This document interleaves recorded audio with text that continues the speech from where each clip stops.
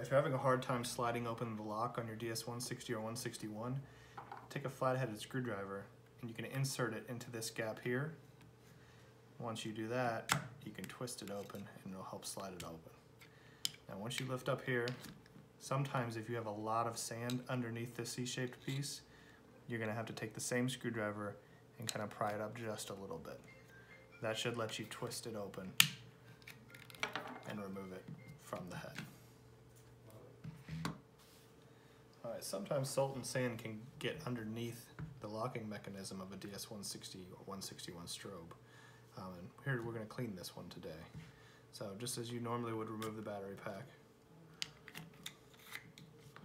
take it off of the strobe head.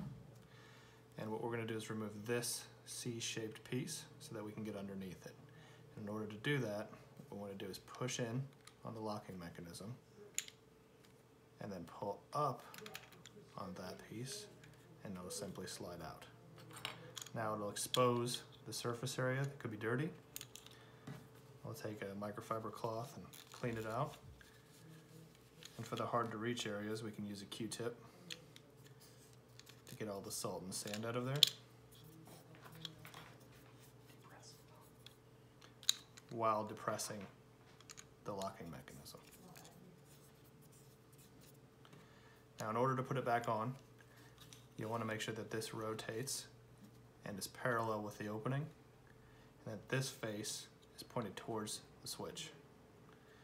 Now when we press again, we can take the C-shaped piece, drop it back down on.